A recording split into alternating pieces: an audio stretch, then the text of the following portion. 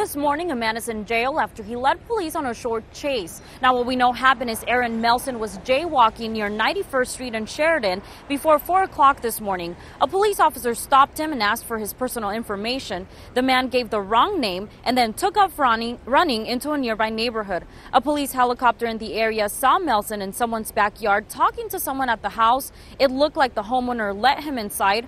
Police found the man hiding in the attic, and after about 15 minutes of negotiating with Melson, he came down and they handcuffed him without any incident. Now, there were children sleeping at the time, and at this time, police are investigating if the homeowner knew the suspect, and if he did, he could press charges for letting him come inside his house.